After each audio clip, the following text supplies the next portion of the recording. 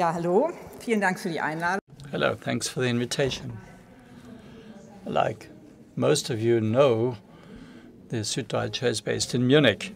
And since I will try to keep my footprint as small as possible, I traveled here by train.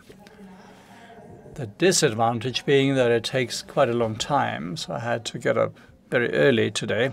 The benefit being, once you're in the train, it's very relaxed. So I had a window seat, I saw the landscape pass me by, I saw the Chiemsee and the Waldersee and Chiemsee, and when we arrived at Salzburg, I saw the castle, and in St. Pölten I saw the Klangturm, the sound tower.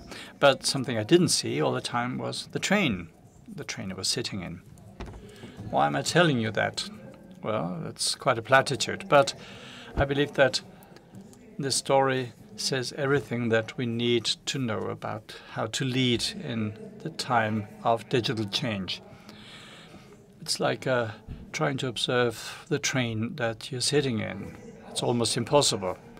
So all those who want to give us advice on digital change are suffering from a problem, namely, they don't know, at least not exactly. We're all in this for the first time.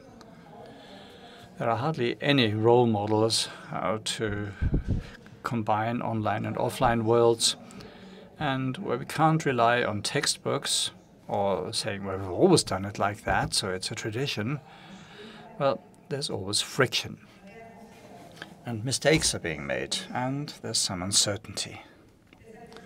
And this is why the second thing that I would like to tell you about how to lead in times of digital change is the following. We need to learn how to deal with our own insecurity and uncertainty. We need to just accept that there are no simple answers. And I will admit that this can feel terrible. Some of us react by being shock frozen, and others react with anger. And then often this leads to irrational behavior in terms of the new situation. But of course, there are also a lot of colleagues who are open and constructive in dealing with this new change. Those who want to understand how the laws of journalism develop in the internet, and those who want to know how it feels not to have a deadline of the printer, but always having to be faster and faster. Those who want to know how it feels to always be measured and rated, and who want to draw conclusions from these figures to be able to do their job better. Now, if you want to overcome the challenges of digitization, then we, the editors-in-chief, can no longer just deal with content alone. Don't get me wrong. Content, or good content, is, of course, the foundation. And I'm saying this as the editor-in-chief of a paper that published the Panama Papers. It's the home of the good editorial and the wonderful reportage. And we're proud of that, and we need to promote this. But if we don't also talk about distribution channels and functioning business models, the best of contents would be at risk, and we have to actively face this risk. The current media that want to do better journalism are basing themselves on the interests of the users. I'm not the first one to tell you that. But without the attention of readers, even the most beautiful text is without any impact.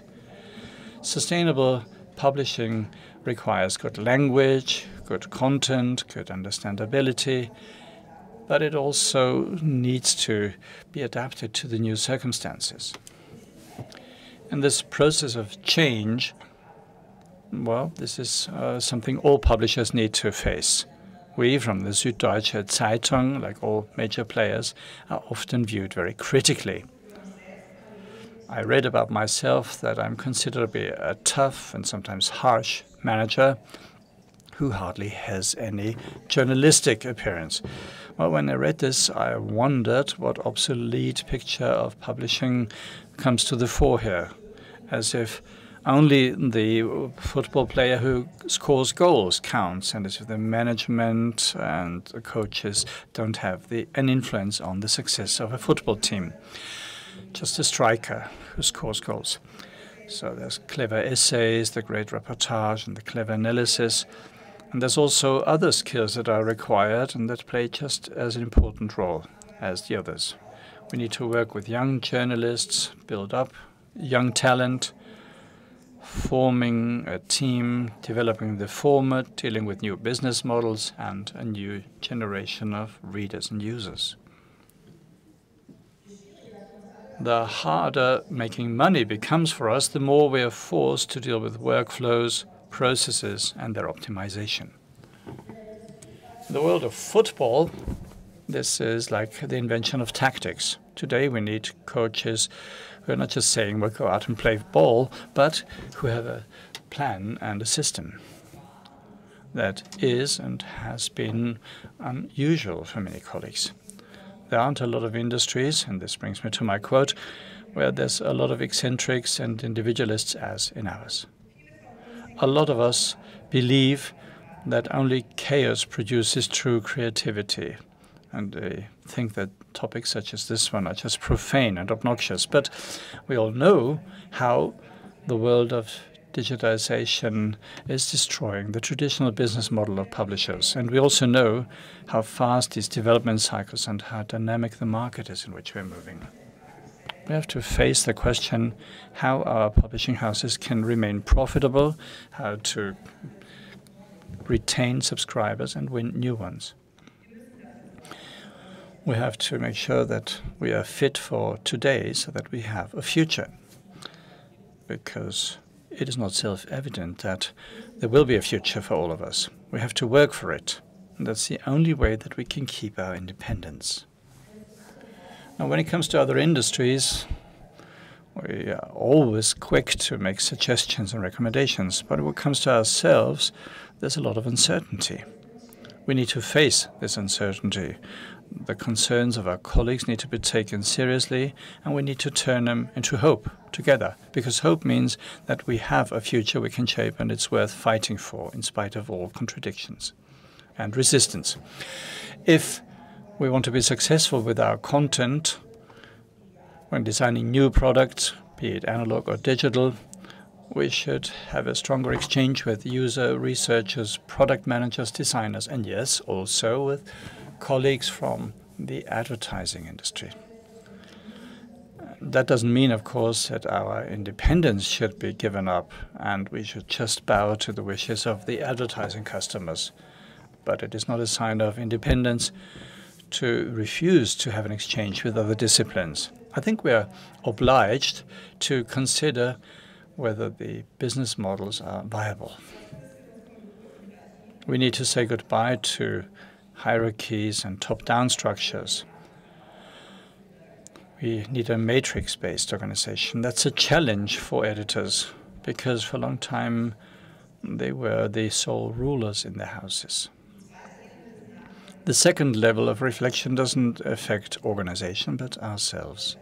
And this is why dealing with that issue is even more difficult. We're talking about questions such as, what are my values?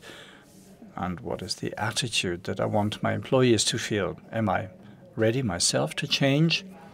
Am I explaining change and our strategies how to deal with change? And do I embody what I expect my colleagues to do?